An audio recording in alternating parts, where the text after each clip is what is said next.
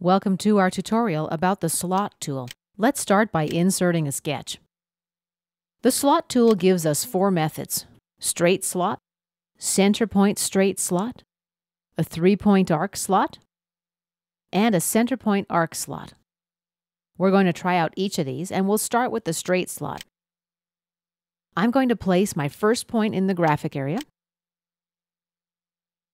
my second point, and click number 3 determines the thickness of the slot.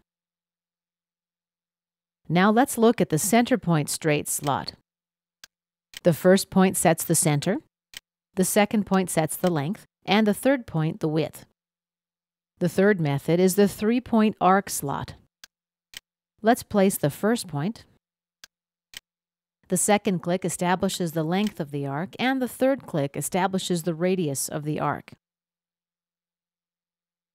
The fourth click establishes the thickness of the slot. The last option is the centerpoint arc slot. The first point sets the center. The second click sets the start of the arc. Point number 3 is the length of the arc. And point number 4, the thickness of the slot. Let's check the Add Dimensions option. And let's try the centerpoint arc slot again with this option checked.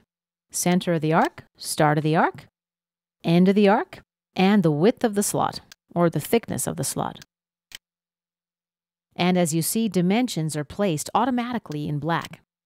Let's exit our sketch, and this concludes our lesson about the slot command.